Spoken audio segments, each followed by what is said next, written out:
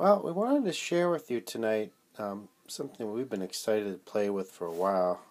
This is the Adafruit lithium polymer battery charger, coupled with one of their batteries, and then here's the TV-B-Gone. Now, we've had the TV-B-Gone for a while.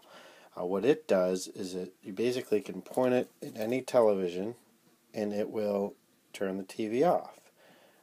It's got a bunch of different IR blasters on it and just knows all the codes. It's actually programmable too, but it comes with all the codes programmed in. Anyway, we actually didn't put it together quite correctly, but that's okay. It works. We've connected it up to a lithium ion battery. We used a part from these two AA's, and this little charger circuit automatically charges the battery until it's ready to go. The charger circuit, all you really have to do to put it together is just solder a couple things on. It was almost nothing really, and then we disconnected the battery pack and then the original one and wired this one in, and that's all we had to do to get this to work. And we've got a really nice, slim, rechargeable battery. And I'm hoping that I wired it all together correctly. We don't want it to catch on fire like those Teslas have recently.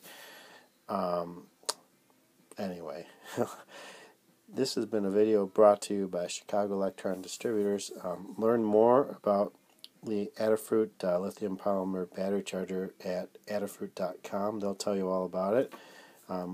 Meanwhile, we've got these TV-B-Gones and this charger circuit on sale on our store, so check them out if you want them, and let us know. And anyone watching this, just enter this repeat code, 5% off any order over $50 at chicagodisc.com. Thanks.